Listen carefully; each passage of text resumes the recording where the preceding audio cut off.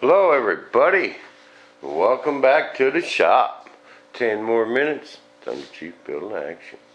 Lots of drama. Okay, cut it down to 10 seconds. This is what I got going, man. I got my dang jigsaw puzzle going on.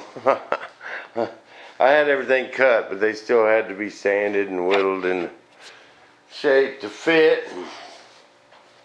And I stuck my aileron and my flap in here, you know, to make sure this all is right.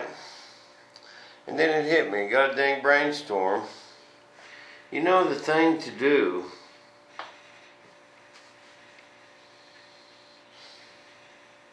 why couldn't a guy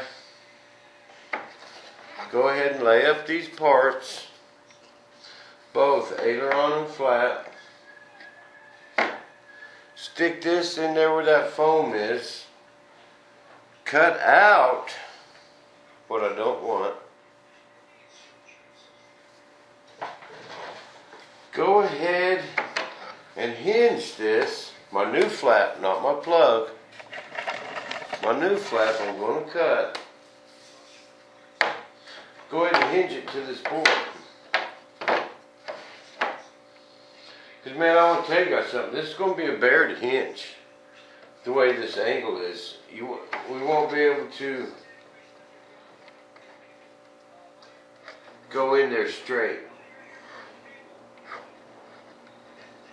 You know, it's going to want to start over here and that. You're going to have to angle that hinge. And I want to use carbon hinges. I don't. Robart, see, we're going to have a seminar. We're going to have a whole building session on how to correctly hinge flaps and ailerons. Okay, we're going to go over this in fine detail. I've seen it on more than one airplane where people don't hinge these things right.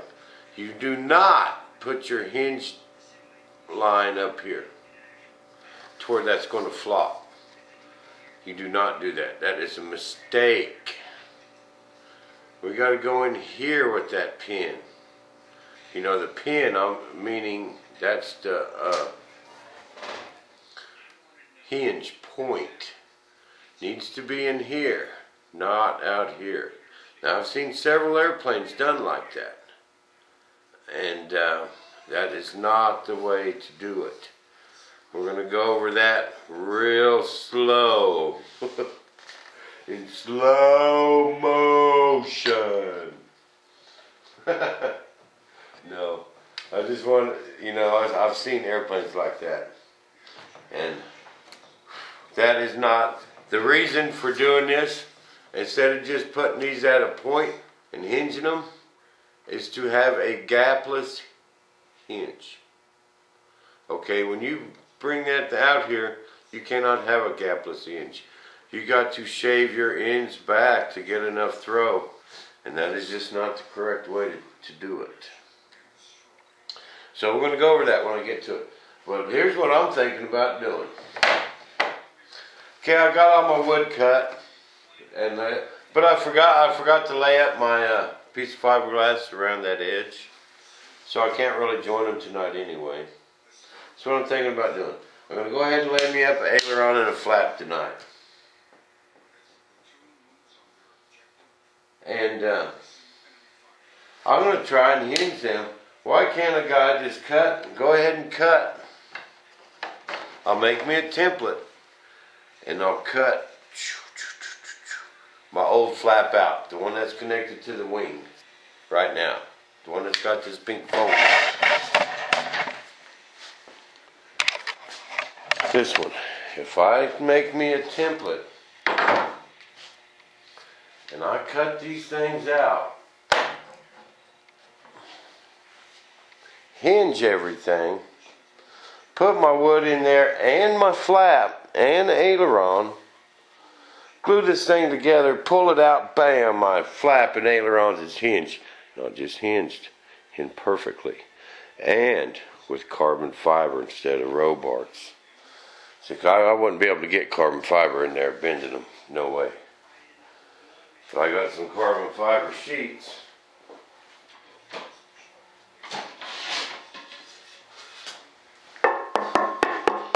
I got some carbon fiber sheets.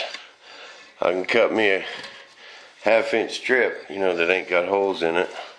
And that'll just make awesome. That sounds like a piece of steel.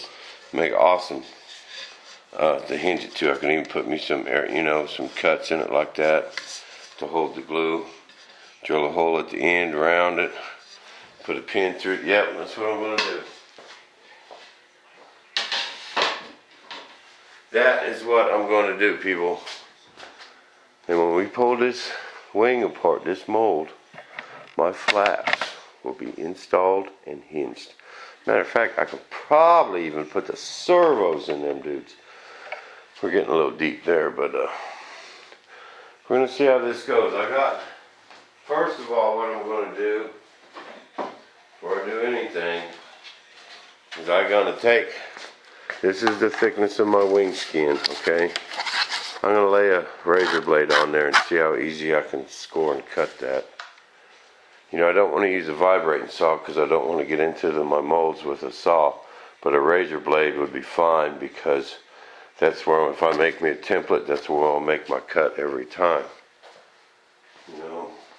I don't know, I think this needs some thought. Butch, what do you think? You think that'd be worth it? Because I gotta go in here and lay these things in there, man. Bam. I gotta cut all this to fit anyway. You know, I gotta cut all this to fit. If I don't, they ain't gonna fit in that wing right when I get them glued together. And the angle that these things are gonna have to slide in there, that one's this one. See, I could use a Robart one on that one and get away with it. But these bad boys are too thick. There's that much open area, you know, in that hinge, and that'll just flex too much. And if I put them carbon ones in there, you know, to get them to line up and in that hole at that angle, because this won't go in there, you know, it has to sit flush and drop in. I think I might just save myself a whole bunch of grief. You see, you guys know I don't like that other wing anyway, so this will mean I really have to lay another one up.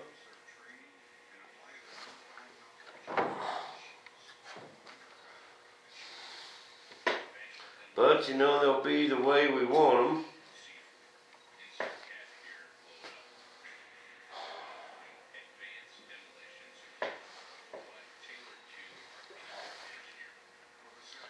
You know?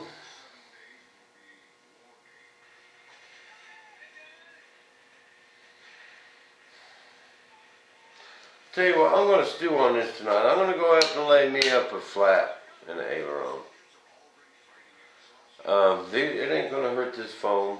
I can set that aside for a day or two while I get these made. What do y'all think? Let's hear some input on that. Because I could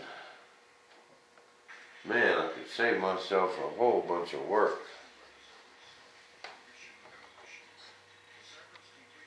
And grief.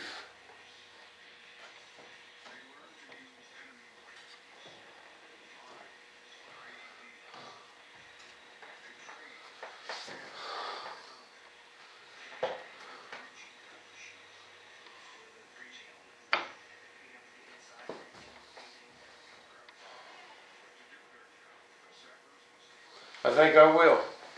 Hope you guys don't mind sitting there while I think.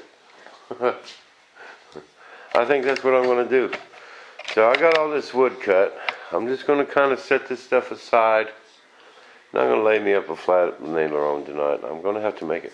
But the only thing is, to do that, I'm going to have to put cuts in my mold for them horns to stick out. I can go ahead and glue a piece of wood on here and not glue all the way through the wood. And I think it'll be alright. Give me a call after you watch this, Butch. And Butch, you guys get back in the shop. I think me and Butch are going to have a phone call. Then I'll be back with some more Bob TV.